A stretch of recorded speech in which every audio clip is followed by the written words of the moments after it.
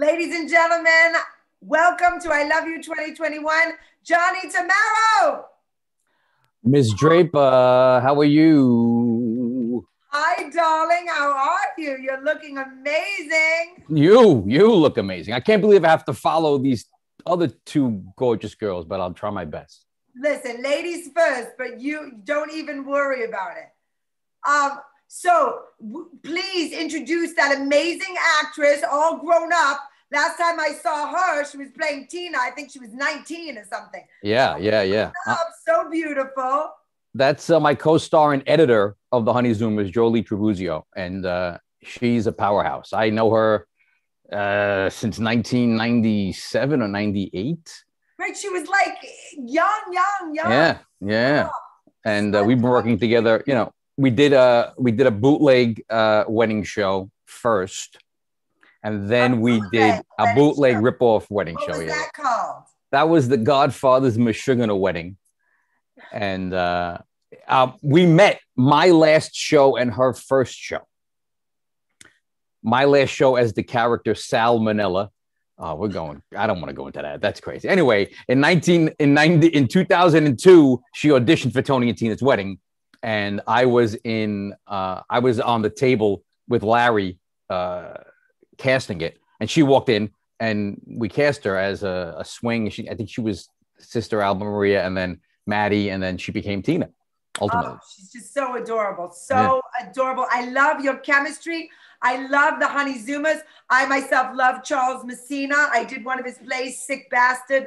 I mean, I just love the guy. He's such a doll. I've seen you in many of his plays. I always go. And I would like to know, though, inquiring minds want to know, Johnny, I know you're talented, but you were on both sides of the camera. I mean, how on earth did you achieve what you achieved? It was pretty unique. You know, right when the pandemic started and the quarantine started, Charles was talking to another friend of ours, Jeremy, who actually did the theme song. He wrote the theme song for the show. And he said, "What are you guys doing now?" And Charles was like, "What are we doing? We're in quarantine. We're a pandemic. We got to do nothing." And he goes, "You should do a TV series, like a web series on YouTube." And Charles said, "Okay." So he called myself and he called Jolie, and he said, "Okay, we're going to do this TV show." And I said, "How are we going to do that? We're in quarantine. We can't be in the same room. Do you remember how the quarantine works?" He goes, "Don't worry. You're going to film your lines and all of your stuff in your apartment. There's the set right behind me here. And she's going to film her lines and everything on her end in her apartment. And then she's going to edit it all together." And I was like, "Okay." He goes, "We're going to do it in black and white. We're going to pay homage to the Honeymooners and All in the Family and The Odd Couple, all the sitcoms we loved. And we're going to do classic 39 episodes like the Honeymooners did." And I'm like, "Okay, sounds great." Well, here we are almost a year later, and we did 39 episodes in about 40 something weeks. And people want to know, how long are these episodes? Like, are they? They're anywhere between 8 minutes and 15, 16 minutes. Very short little vignettes. And every week, every episode was kind of based on what everybody was going through during the quarantine and during the pandemic. And, you know, the first episode is myself, you know, with all my medication and my thermometer in my mouth watching Cuomo. Like everybody was glued to the TV in New York watching Governor Cuomo. So, right. And I know that you're an amazing improv artist. So were you improvising? Were you memorizing lines? How did it all work? Like, you know, what did you do? So I know you and Jolie are amazing improvisers, but you had a script, right? Thank you. Yeah. So we had a script. Charles would send us a script once a week, and every Sunday night or Monday during the day, Jolie and I would get on the phone and we'd read the script, and we'd, you know, little whatever nuances we knew we had to hit. And then we plan out the shot list. And then the first 2 episodes, I tried to memorize the lines, and I'm like, I can't. I was like, because he wanted it quick, and I'm like, I can't memorize the lines. What am I doing? And then I printed out the lines like cue cards, nice and big, and I put them to the right or the left of the camera, and I made believe she was there, and all I did was read the lines. And then I got technical, and I transferred it all to my iPad, and blew it up to like 36 font. And I just put the iPad where she was supposed to be. And I just read the lines. And, you know, acting with nobody in the room. I've never done that before. Right. So you're acting alone. Nobody there. What's so interesting to me, so sometimes you held space, or sometimes, so say the lines were, honey, I love you. She said something, honey, I need the doctor. Were you stopping the filming, or you just holding, like you're reading? So you're kind of. So sometimes I would send her chunks of lines, and I would pause between each line and give a reaction to what her line was, because I remember the way she said the line on the phone when we did the reading. Right. And sometimes I just send her a line, like 3, 4, 5 different takes of you know, the way the line should be said. But and that is what's great with acting with such good friends, like, you know, so well. Oh yeah, we did. Yeah. When you know people so well, you know, it's wonderful. You and Jolie are just adorable. Thank you. You know, you are the best eyebrow actor I have ever met in my life. Wow. Thank you.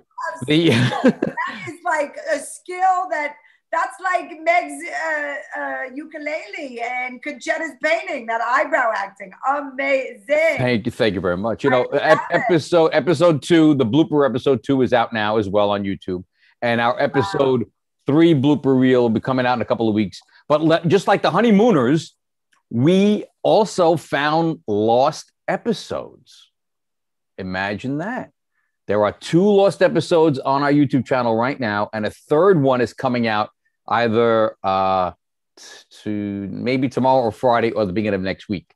But, you know, we were working on something else. We had a project in place. It was going to go, and then the pandemic came and squashed it. Well, postponed it until a later date. So now, when we figured out what to do, you know, most people, because I said to myself in my mind, I said, you know, most people start something, but they never go and bring it to fruition and continue and finish it. And I said, I wonder if we're going to do that. And thank goodness, you know, it's a testament to all 3 of us how we work so well together that we were able to bring it. I'm going to toot my own horn. I'm extremely proud of this. I mean, it got us on channel 5, on channel 4, on channel 11. It got us in the Wall Street Journal. All the press. I mean, you got a major press. Yeah. I mean, we even got in the Daily News, and, you know, Joyce Randolph, Trixie from the Honeymooners, who's still alive. She's 96. Yeah. She likes to go to the Stonewall and have a martini or 2. Really? Cool. Yeah. Wow. She's a village lady, likes it in the village. And Charles and her have the same birthday. Oh my goodness. So that's weird. And Charles was, crazy. And Charles was lucky enough to have a fantastic conversation with her over the phone.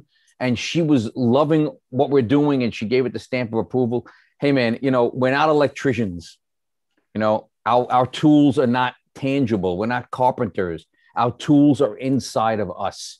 All of us. You got Meg, you got Conchetta, you, everybody that, you know. You and Jolie have a wonderful chemistry, and you're not even in the same room. I mean, you could feel the love, like you could feel the connection, and you're not even in the same room. And I have to say, this is a little sidebar. My dear friend Ken Woodhouse did one of your episodes, and he was so touching. I felt him so much, and I feel you guys. Like, you have real moments where it comes down and it goes up, and you really connect to the truth, that, you know, a personal pain. You know, and that's what's great about Charles' writing. There's always like a personal pain aspect in everything that he writes. That's what I like about it, with the high art comedy, you know. Exactly. There's a base and a foundation, and that you know, visceral you know, feelings that people get when you see it. She and I have been working so long together that, like you said, our chemistry is so spot on that without even being in the same room, we're able to get these nuances and get everything across. And like I said, every episode deals with what people have been going through during the pandemic. So we're getting fantastic feedback about it. And so I want you to put in the chat, you know, just because some people might know exactly how to do it. So you go to YouTube and you look up The Honeyzoomers. And you subscribe to the YouTube channel, whatever you got to do. Charles Messina, Jolie, and Mr. Johnny. It's wonderful. I'm so happy for you.